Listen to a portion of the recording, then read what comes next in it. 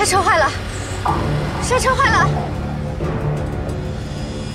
佳明，我并不想害你，我只想要老天给我们一个公平的机会，让你知道我为了心爱的男人能有多大的决心。今天，就让老天决定我们的命运吧。你来，我控制不住车子。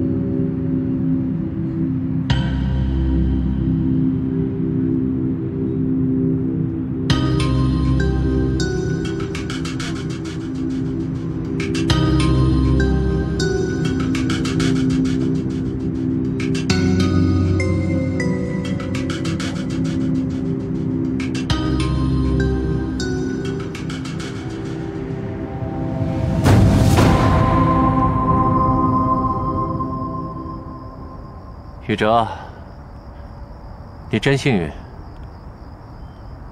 不过也是，你从小到大都比我幸运。为什么这么说？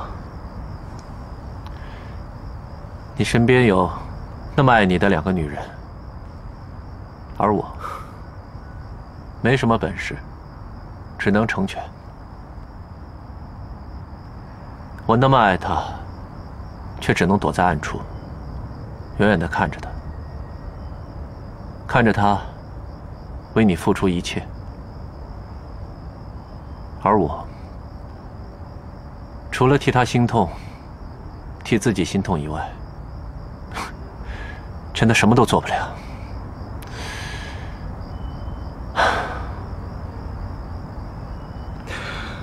小韩，你醉了。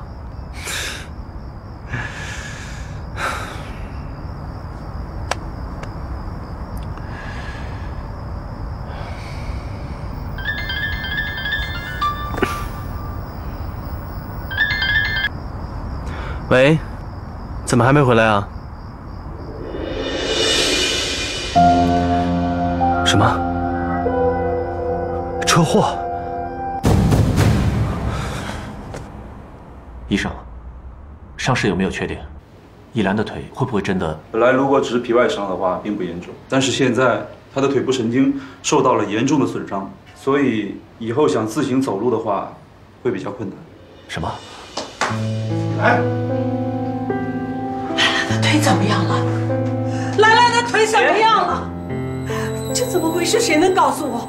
白天出去的时候不是好好的吗？她说她要去跟朋友聚会，怎么可能现在把这个腿摔成这样了？谁能告诉我？奶奶，这是我的错，对不起，我不应该开车的。 我应该一个人去的，对不起。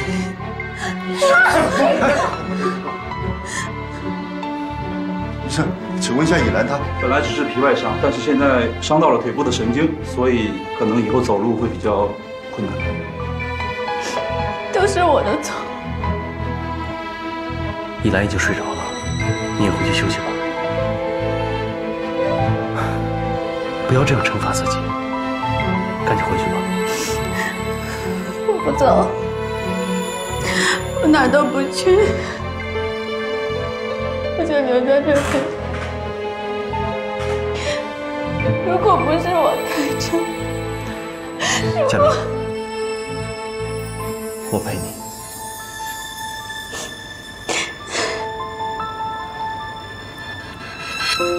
到底发生了什么？依兰，你不会是故意的吧？ 还是中间出了什么差错？你怎么能这么傻呀？早知道我就不帮你约他们了。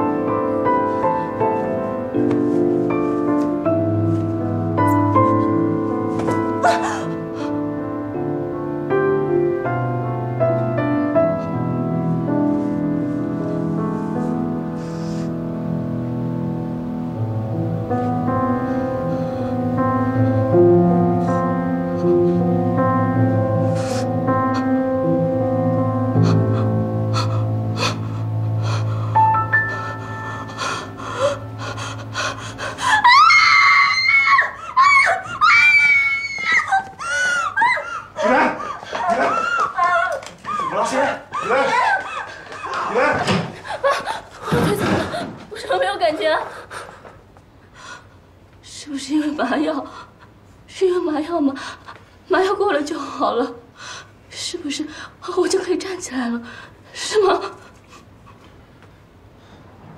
姐，医生说你这辈子可能……雪，别说了。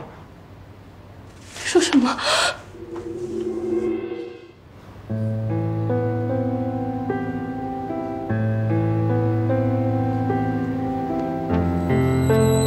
这么说，我就是个废人了。依兰，听爸说，你活下来就是咱们家最大的幸福了。只要还有命，我会想尽办法把你的腿治好。你放心。所以，我只能仰视着所有人而活吗？一辈子都站不起来，一辈子都需要别人来照顾。这样的话，我宁愿去死。别这样，依兰。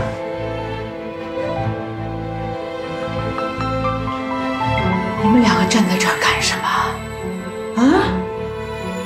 如果今天不是你们带着兰兰一起出去的，这个孩子能摔成这样？你们两个就是祸端！闭嘴！今天如果不是你，兰兰不会摔成那样，她差一点连命都没有了，还站在这儿看我们家笑话吗？出去，给我！奶奶，奶奶，我会对以兰负责的，但是请你不要侮辱佳明。我们都清楚，这一切都是意外。孩子，完了，完了！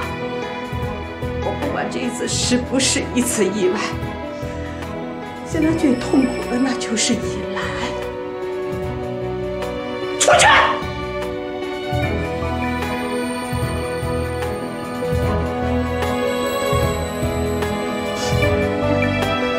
我们走吧。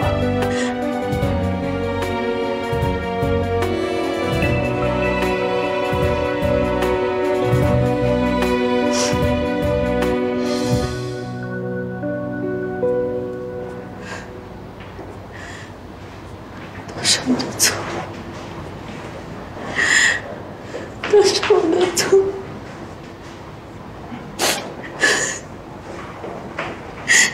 都是我的错。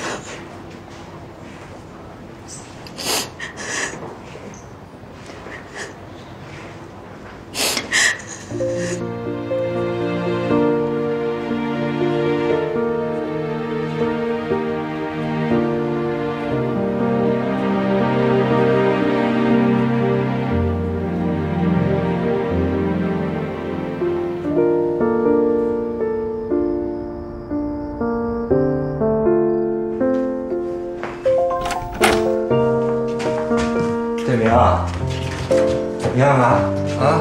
宇哲刚才给我打电话了，你没有事吧？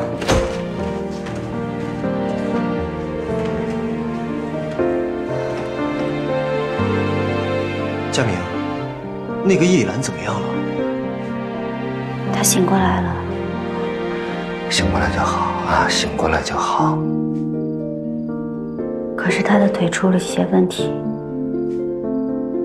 医生说很难完全康复了。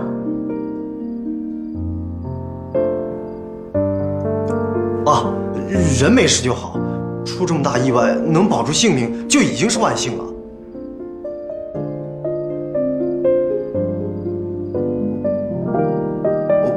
我的意思是，其实你也不用自责，这天灾人祸的，要怪也怪不到你头上。你一不是肇事者，二你又不是医生，他们叶家……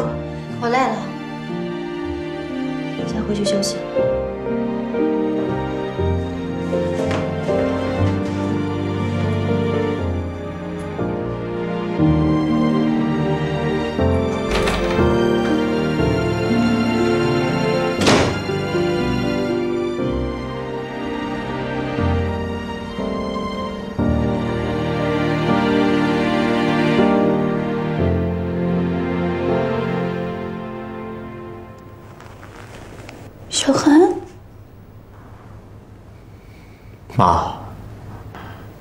我现在好后悔啊！我真不应该答应和他们一起出去。如果我没有答应依兰，就不会发生后面那些事，依兰就不会受伤。我看到依兰受伤，心就像被刀割了一样，比看到李宇哲和他在一起还要难受。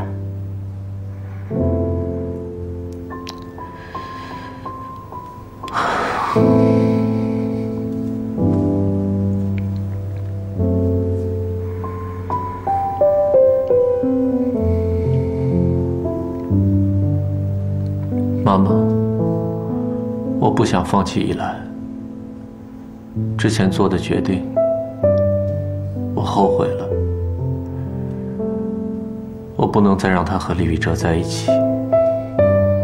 李宇哲只会给她带来无穷无尽的痛苦。